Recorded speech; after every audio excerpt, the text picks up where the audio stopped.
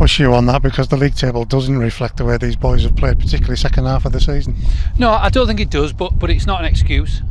We haven't taken as many chances as we'd like, and then, as we say, at the other end, that puts you under pressure at the back. So there's still things to work on, and also then a lot of boys, a lot of second years not here today for one thing or another, and we've had some operations to key players, and then obviously Jared and Liam have been with the first team a lot. So a lot of promising things to come from the season. We've just got 2 games left, try and win them 2 and see if we can get towards mid-table, and then see what we do with the second years and contracts, and as I say, I think it's then a positive season for the academy. 2 more for Taylor, one of them in particular was an absolute thunderbolt. Yeah, we don't see enough of it in games, to be honest. In training, it does it, nearly every day we put on them kind of drills. He's got a lovely left foot. He's one that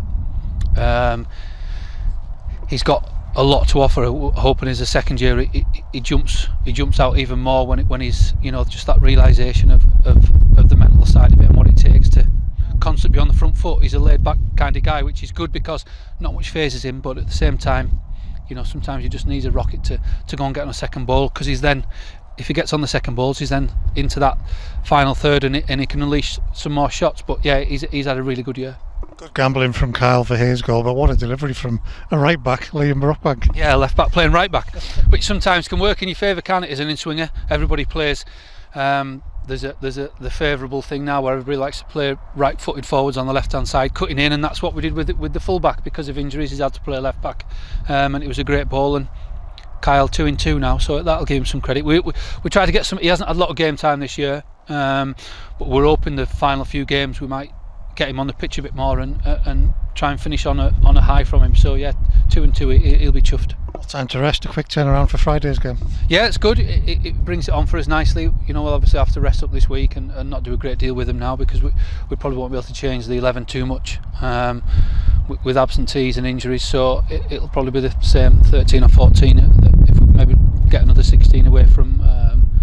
A few of them might have been available, but they've got to do the school work, and they've been taken in school for extra work. So we'll see where we are with it, but hopefully try and get 13 or 14 on the bus and go and try and put another performance together. And just finally, Darren, I hate this time of year because I keep having to prod you on how close are we to the second year decisions.